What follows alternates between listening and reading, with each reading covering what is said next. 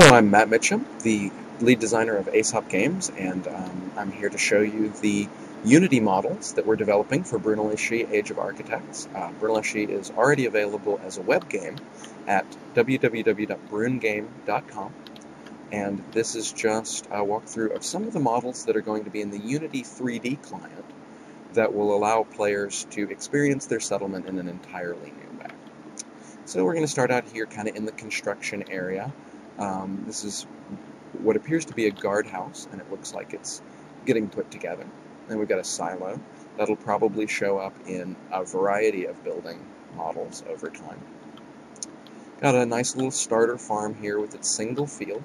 Anybody who's ever played Brunelleschi can tell you that building farms is a pretty considerable aspect of the game, so I suspect that that model will get the most use. We've got a starter cottage here. Cottages are housing for peasant population. They're the workers, the lowest class members of society, and really depending on how you build your settlement, they will be treated well or poorly. That's kind of up to you.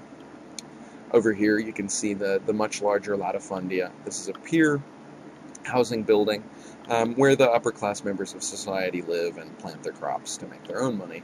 Unfortunately, sovereigns, people running settlements, don't get any direct profit off of this, but do get the privilege of having upper class people live in their town. And like I say, depending on how you build the settlement, that will be more or less benefit. This is an upgraded cottage with its own little well, and it's still got the nice little tree there.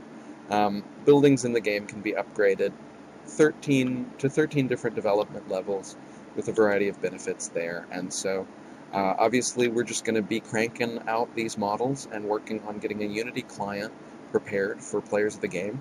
It should be available in an alpha state in about 2 months. It's being developed concurrently but separately from the web client, which is, like I say, available at brungame.com or brungame.com, brunegame.com.